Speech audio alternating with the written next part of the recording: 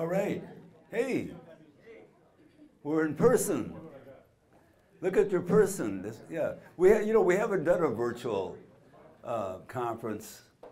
We were spared that, and we want to thank our sponsors, of course, for giving us the opportunity to have our 26th annual Multicultural Marketing Conference. Remember, 26 years, wow. Whoa. I wish I would have known that, man. I would have got ready for this, but it's really been a thrill doing it because for some reason we've been the only game in town doing these conferences. And I really want to thank all our sponsors through the years. But more than that, I want to thank you, the marketers. That's what kept our conferences going. We've had a lot of different opportunities to meet with various marketers. Our first many years, 5 or 10 years, was mostly corporations. And as they got more organized, we started reaching into some nonprofit groups and some the real estate industry, which is promoting multicultural outreach. So it's really been an amazing journey, and we're still at it. June 9th, we'll be here for our 26th annual Hispanic Marketing Conference right back here. And then in the fall, September 22nd, we're going to be celebrating the 20th year of La Familia, our Hispanic Heritage Award. So again, thank you. And some of our sponsors here, of course, we want to thank NowRep. Did I say it right? Yes. Yeah, well, no, it's challenging, man. You got to be tricky. Don't say that. Don't pronounce that name wrong now. I mean, this is an up-and-coming organization, NowRep. Can we all say it together here? What, on three, on three. Don't rush it, Rico. Don't rush it, Rico. Don't rush it, okay? Very slowly, because we got to practice this. Okay, 1, 2, 3. NowRep. Was it good? Yeah. Okay. Don't change it now on us. Don't have a committee meeting and change that. And we want to thank, of course, U.S. Bank. Now, U.S. Bank's been a sponsor of ours 22 years, if you can imagine. They were one of our first sponsors. And I had the pleasure, after 3 years, our first 3 years together, of finding them a agency of record. So they actually went out and found an Hispanic marketing agency. So they were in it for the long run, obviously. They've been sponsors of ours all these years. We want to thank ThinkNow, our guests from Los Angeles. We've been very fortunate, and I think for many of you that have attended our conferences, of bringing some of the leading agencies, individuals, organizations, multicultural marketing agencies right here to the city. Instead of having to travel, the same names you would get if you went to Miami or New York, we've been able to get them here so that you have the opportunity to meet them. And of course, they bring so many insights and strategies. Is that a NowRep call? It has to be a NowRep call. Okay. And so with that said, we're very fortunate to get ThinkNow, who is one of the leading multicultural research agencies in the country. You know, a lot of times we don't talk about the marketing research. People like the agencies, it's the glamour, it's all the ads and everything, but before the ads came, of course, the research, the important part of what those ads should say and what they should consist of, and how does the message get generated and all that thing. So it's really important to have ThinkNow. And then a couple of other group of multicultural agents, Consul, Andy Noble, and this group is effort to bring a more multicultural recruitment to the real estate industry. And then our keynote and our presenting sponsor really is Comcast. They've been with us for 8 years, and they have a great variety of programs we're going to see right now Aguilar Productions was able to get involved with them. And I really believe in their programming with the Internet Essentials and all these various programs they have to to help the lower income families and seniors and veterans and have access to the internet. It's really important for what we do together. And so we're going to have a little, a quick video on what their programs consist of. What was really important to me when I started my own business was I really wanted to set an example for my children that it was possible to be a business owner. I'm Melissa with the Greenery Minneapolis, and we are a plant shop in Mercantile. I'm incredibly grateful to be a RISE recipient. The grant has allowed us to bulk up our inventory and to be able to continue to move forward.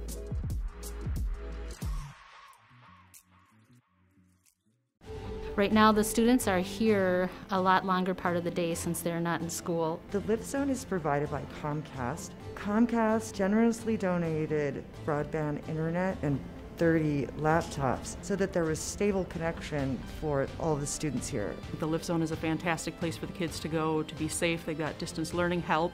We are just really It's so important to support small businesses, especially owned by people of color, because it allows the generations that are coming next to see that this space is available to them. I'm Lucienne, and I'm the owner of Revival Training. I'm honored to be selected as a Comcast RISE recipient. The visibility, the marketing that have come with this grant has really been phenomenal and are going to absolutely take my business to the next level.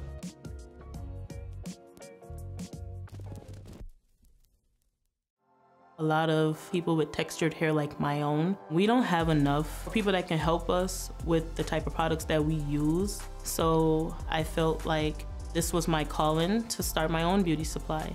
I'm Henrietta Smaller, and I'm the owner of Stunning Beauty Supply.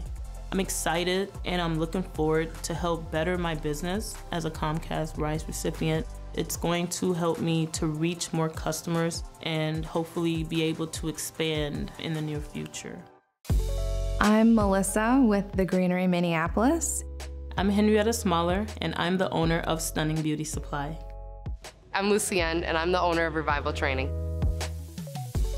We began at the beginning of the pandemic, and so just as I was starting to get the ball rolling with my business and opening at Midtown Global Market, we almost immediately were shut down. It was pretty discouraging. My business was impacted by COVID-19. It drastically slowed down, and I had to just come up with some new ideas and new services that I could offer to the customers. We really had to improvise and do things differently and figure out how we could meet people where they were at. Because as we know, during COVID-19, keeping your health and wellness at optimized levels was very important for myself and my clients. I'm incredibly grateful to be a RISE recipient. It came at exactly the right time. I was needing the buffer income to be able to execute my vision. And the grant has allowed us the capabilities to bulk up our inventory and to be able to catch up on some of the things that we might have gotten behind on. It's going to help me to reach more customers and also with coaching to help me grow in a positive way that I haven't been able to. It's so important to support small businesses, especially owned by people of color, because it allows the generations that are coming next to see that this space is available to them. Representation is key. And so seeing people that are doing and walking as those professions or in those roles is really important to our community. Comcast RISE came at the most valuable time. Now that COVID has kind of settled a little bit, the online presence is still of importance, but the visibility, the marketing, and then also a network and tools to work within that network that have come with this grant has really been phenomenal and are going to absolutely take my business to the next level.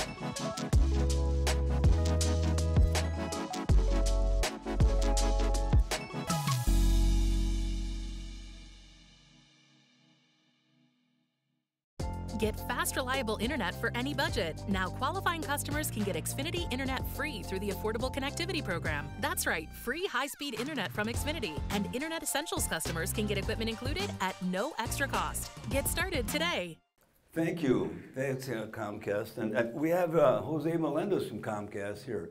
ERG. Jose? Yeah.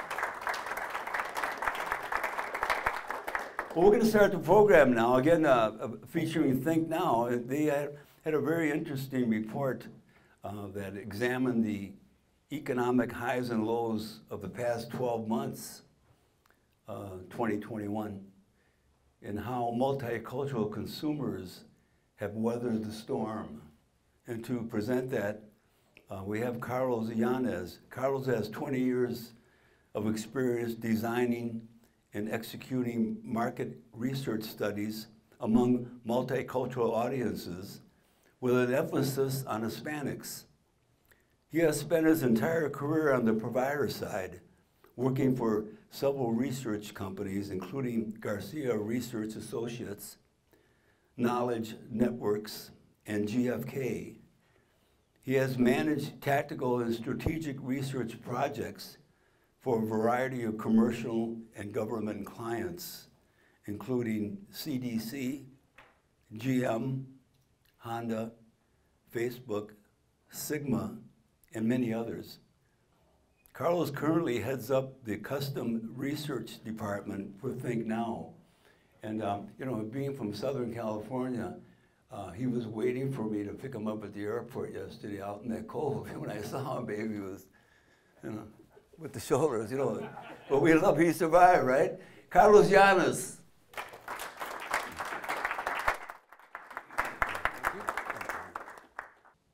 So this is actually the first conference that I've been in a very long time, and the first time that I've been on an airplane, probably in the last 2.5 years. And so this is kind of a big deal for me, and it's and we're in the Southern California area, so we've been a little bit slower to get kind of back to normal, but it's really nice to see people's faces and to be away from the office. So this is a really welcome change for me, so thank you for having me. So I think I'm gonna do it this way, if that's okay with you. Hopefully I'm not in anybody's space. So first of all, thank you, Rick. You've been an exceptional host, so thank you very, very much. So what I'm going to be doing is I'm going to be walking you through the results of what we call ThinkNow Pulse. So this is a consumer sentiment research study, and it's something that we've been doing now since 2015. So what we do is we survey American adults usually during the latter part of each year, and we've been doing that since 2015. So we've been able to track consumer sentiment since then. And as you might imagine, 2020 was a very difficult year, and so you'll see that the research really points to that. So just to give you a little bit of a background, so this is a quantitative survey, so it's an online survey that we fielded in December of 2021. So that's the most recent one. The base size is 1,500, so we do research non-Hispanic whites, Hispanics, African Americans, and also Asians. We focus on 18 to 64, and this, of course, is a nationwide survey. All right, so basically what we're going to see is that 2020 was, as we all know, it was an exceptionally difficult year for American adults.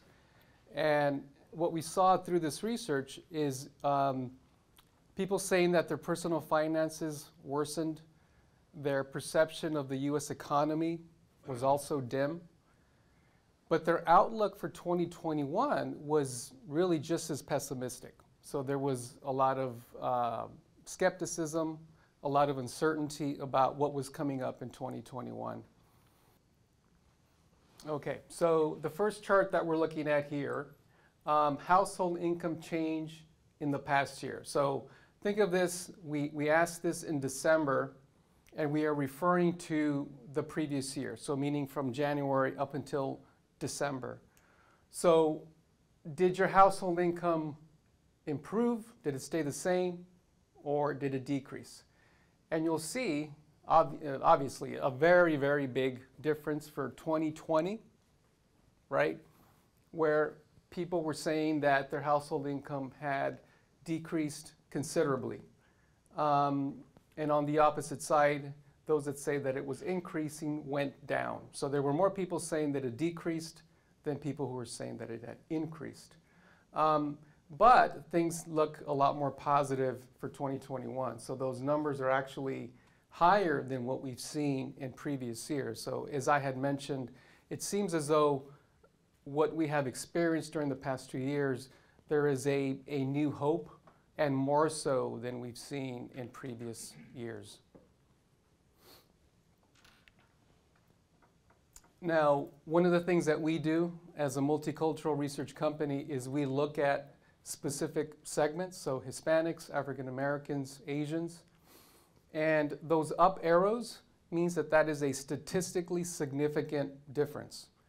So what that means is those folks who say that their household income improved was significantly higher, and that's true for every single segment. So for non-Hispanic whites, Hispanics, African Americans, Asians, and there's a significant decrease in those who say that their finances worsened during the past year. So those down arrows, that is a very positive thing.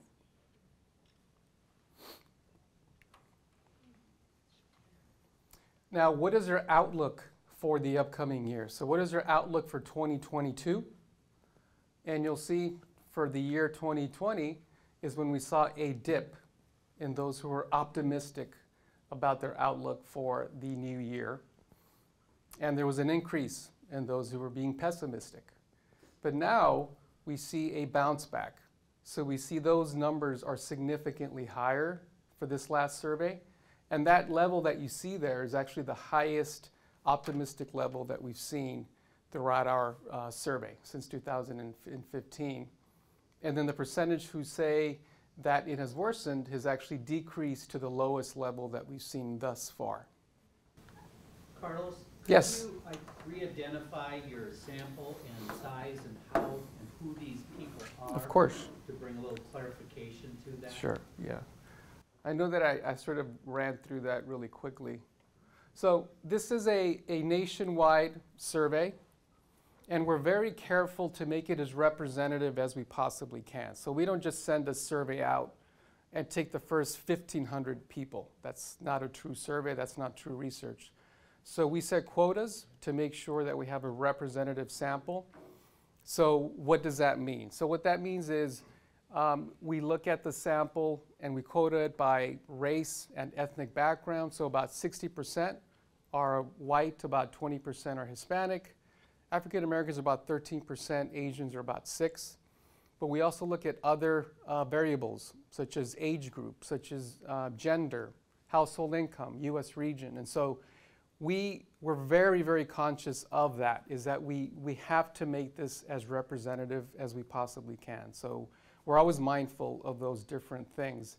The base sizes that you see down here, which I know are kind of blurry, are not accurate.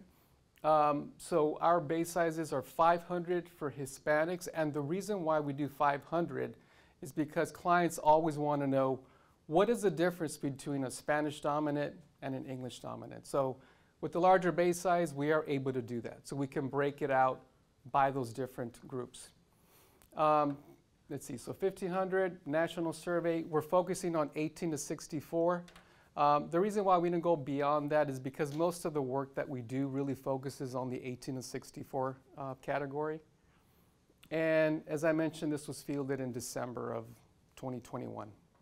Thank you. Okay, of course.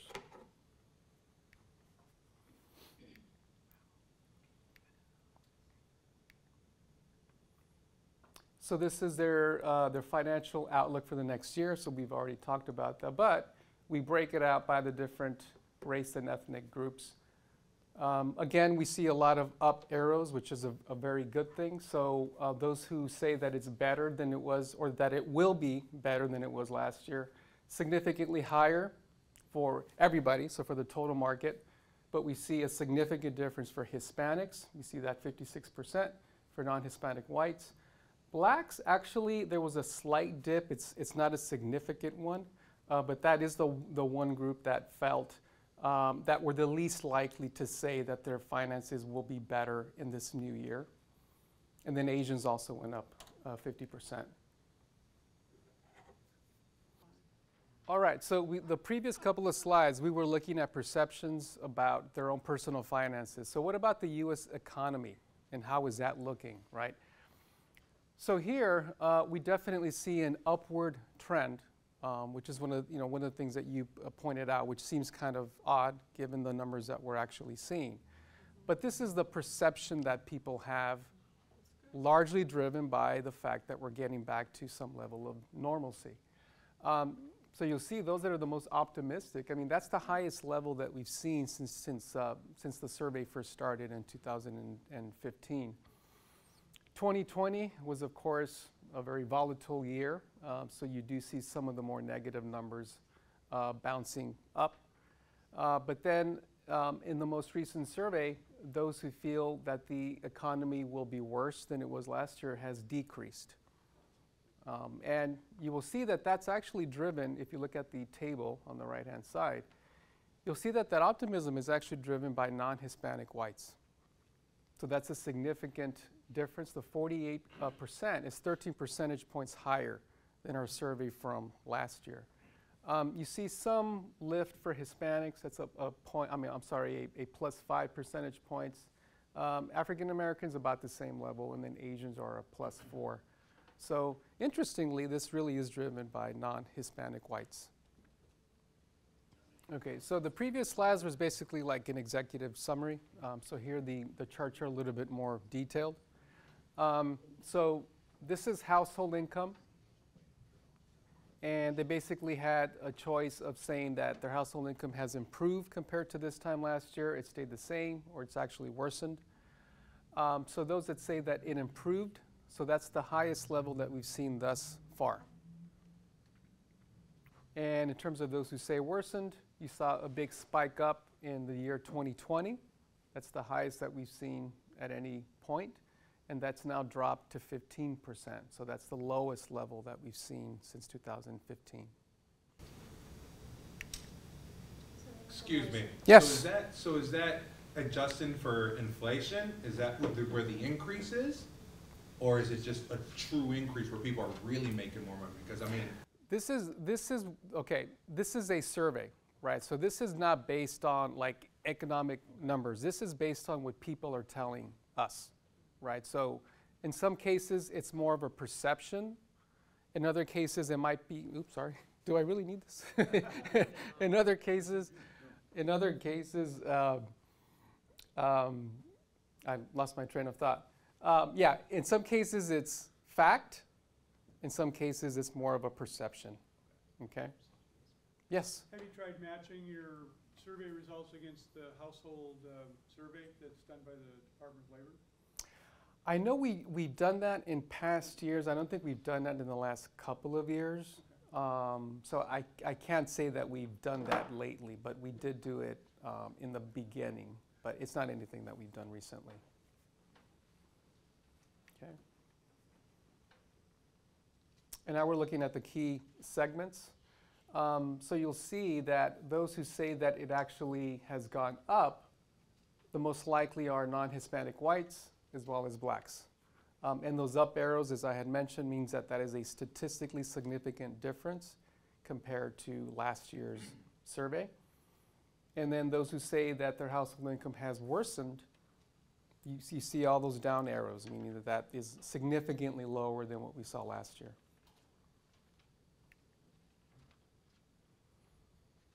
So this is a very interesting one. So we asked a question about themselves and other members of their household. So have you or any other members of your household experienced a job loss, had your salary cut, had your hours cut, or none of these?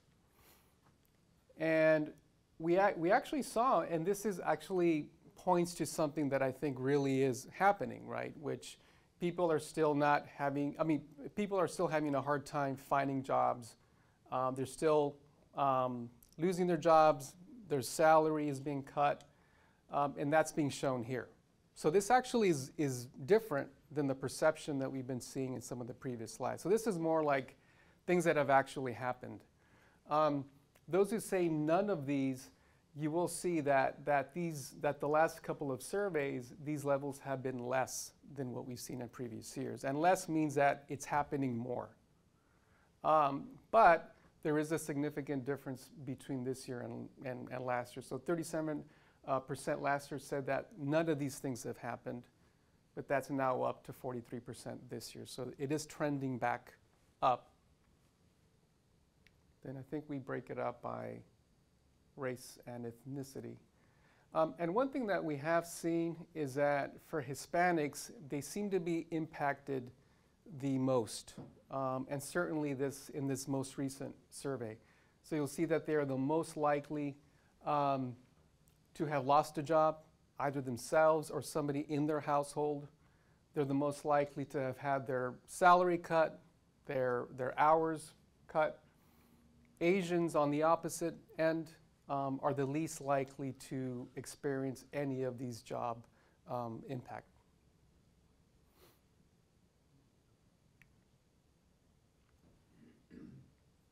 Personal outlook for 2022, given the political climate. So this question is slightly different in that we throw in the political climate.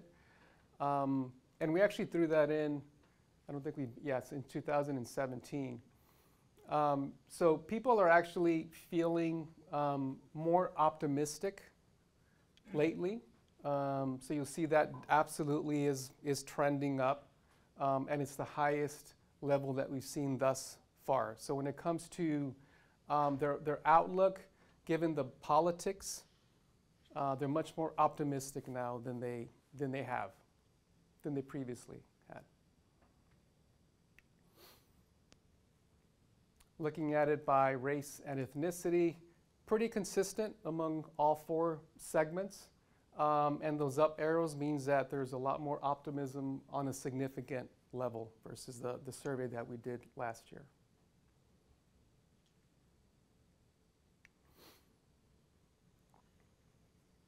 Outlook for their household finances. So I think this is something that we had previously seen. So they definitely are more optimistic now. And that is one of the higher levels that we've seen since 2015. Worse than previous years, you'll see that big spike up during 2020, but that's back down again to 7%.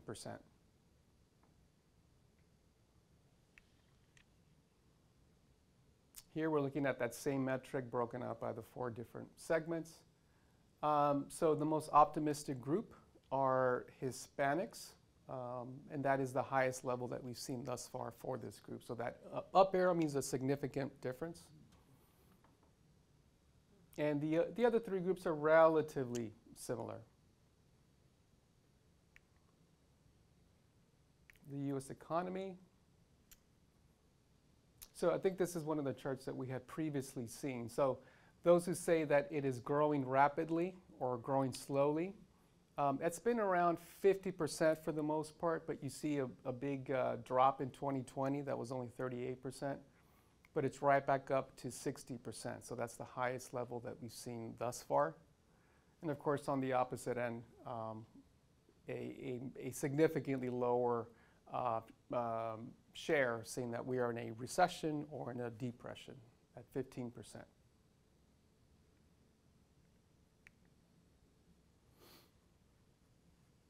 So the perceptions of the current state of the U.S. economy, again, very negative numbers for 2020, but that has completely bounced back up.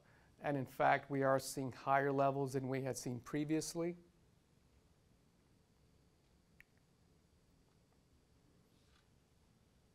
And then looking at that same metric by our four key segments. So you'll see the most optimistic are the non-Hispanic whites.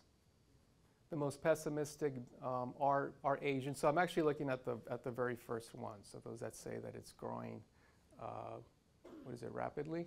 Yeah, rapidly. Rapidly. It's kind of, yeah, the text is a little fuzzy. But yeah. Okay. Outlook for the U.S. economy in 2022.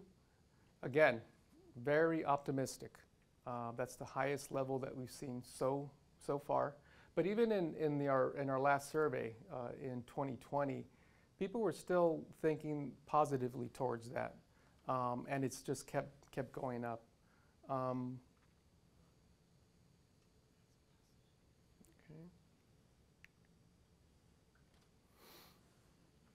So looking at this by race and ethnic background, again, non-Hispanic whites, that's actually significantly higher than we saw last year.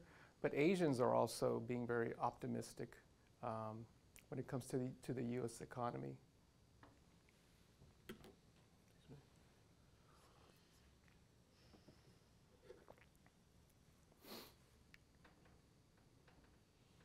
This one is very interesting. And this is a metric that actually tends to be very volatile. It really is based on when you're asked this particular question. If we were to ask this question now, I think the presidential numbers currently are probably significantly lower than what you see here. So this was in December, towards probably like the last 2 weeks in December, I think is when we fielded this. But very positive numbers. But as I mentioned, if we were to do this a second time, that's probably trending downwards. And those numbers for Donald Trump were actually very similar to other research that was out there, whether it be from Pew or from other polling companies. It was generally around those same levels. The Biden numbers, that's actually much higher than I would have thought. But as I mentioned, you know, this data is based on a representative sample, right? So we're not like skewing more Democratic, we're not skewing more liberal. This is a pretty representative sample. It's just at that particular time, those numbers were actually quite positive. Looking at that by different segments. So those who approve of the president, of course, this was in December of last year, so blacks had the highest approval level, and whites were the lowest. And of course, the disapproval highest among whites.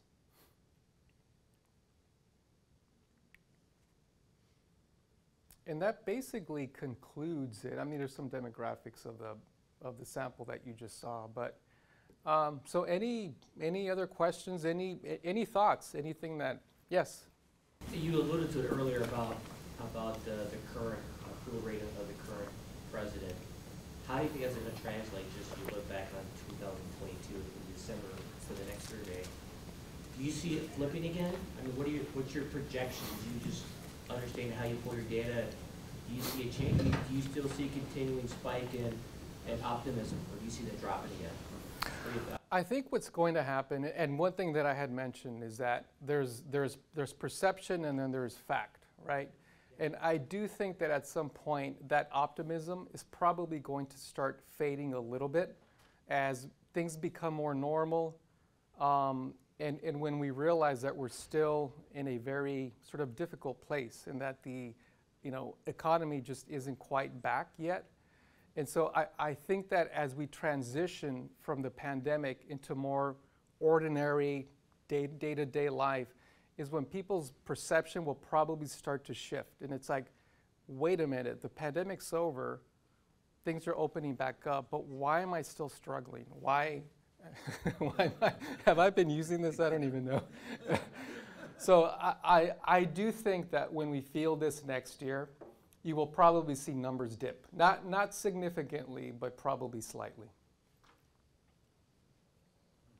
I think you were first. Okay. Interesting thing. I'm a Chicano artist with a very limited market, but the interesting thing is that COVID actually boosted my sales. And wow. Yes, wow is correct. The other thing is I began to realize what was going on is that Latino entrepreneurs actually did the counterintuitive and said, oh, that things are bad, now's the time to go and attack. And so we see the increase of Latino ventures being all out of whack. I mean, these Latinos have got to be nuts starting a new business in this climate. But because they generally employ extended family members, that I think is where the optimism is coming up. So regardless of what political parties say, the Latinos are going like, this is our time, cabrón. Yeah. We're going to take over. And I'm seeing also increased migration, and it's not the migration of the person who wants to come and be a janitor. It's the middle manager through corporations. And I think, and I was looking, because you're not sampling under 18, but that population demographic is all out of whack beyond what people are aware of. In Minnesota, you can have a community that perceives itself to be predominantly white, whereas if you go into the elementary school, it's Latino. And that is the foreboding, which, you know, thankfully we have intelligent leadership in our corporations. Target pretty much has said to its marketing people, it's the 14-year-old Latina that decides what's on our shelves for the next 20 years. So what's interesting here is that the optimism, I'm surprised that Latinos aren't saying more optimistically, but then of course we're affecting this culture. Yeah, and one thing that I can tell you from doing a lot of different research studies, it doesn't even matter what the category it is. I mean, we may be talking about cereal. Hispanics and blacks, without question, are the most optimistic. Even though they are the most likely to experience hardship, they're simply more positive than everybody else. And I would probably put blacks first. On the opposite end, of course, are Asians. So Asians are always, you know, they have the highest household income.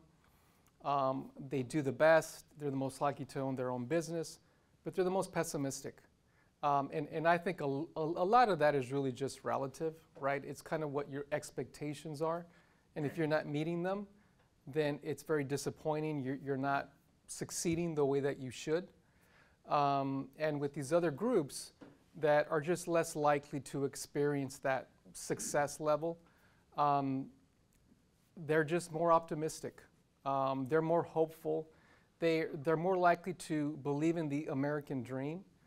And one of the more interesting things is that when you look at the Hispanic market, it's the foreign-born that really come here with that dream, with that hope, because they hear about how wonderful it is to live here, the advantages that people have, the opportunities that people have. So when people come here from outside, they're extremely hopeful. And when you've been here longer is when that hope sort of starts to fade, kind of dissipates. But yeah, without question, those two segments are the most optimistic. It doesn't matter what you're asking about. It's very, very consistent. Okay. Oh, one more? So, just curious, when you, I've never lived through whatever that was, pandemic, economic lockdown, whatever that is that we just went through, and it's threatening again, I must say. We may or may not be all done with that. Yeah. From a research standpoint, is there any other event, historical event, that you can look back to and say, this is similar? I mean, wasn't it a complete anomaly for us to go through that, similar to maybe, I don't know, wartime, or, what compares to that, of what we've been through as a people? Literally nothing. Yeah. Nothing. I mean, the first thing that comes to mind are obviously events that have affected us all, which of course are the war, the Spanish flu. Yeah, but that's really going back. So, right. But like anything within the last 20 years, I can't really point to anything. Well, possibly. Drill, baby, drill. We didn't shut down the economy. No. 9/11 shut down the economy. Oh, 9/11 was, yeah, you're right, Jonathan. Yeah. But this is really the first time where everybody's lives were literally affected on a day-by-day basis. So there might be things that are going on out there, but it's not really affecting you in your daily life. This affected us all. I mean, we were all in shutdown. We were all in our homes. This was completely different than anything else that we've ever gone through. So this is, without question, very, very different, and certainly anything different since I've been here. So yeah, there's just nothing like it. Yeah. Going forward, as the below 18, which you have not sampled, come into your sampling block, could we be looking at people who don't make those distinctions? They weren't around during 9/11, Yeah. and they grew up inside COVID. And so their perception, if they Yeah. are culturally predisposed to be optimistic, Yeah. it's not going to affect them. And so we could see a change in leadership and entrepreneurialism, which is the key to our society.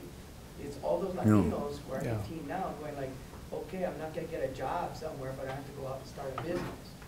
Yeah. And that might be what's going to drive the future of our economy, contrary to what Yeah. all the naysayers, and I live with a bunch of old people. Well, that'll be the next study, right, Carlos? Absolutely. Yeah, yeah. We'll study that next time. Yeah. That'll be coming part of your It'll be soon. your It'll be schedule. With that, how about a big hand for Carlos?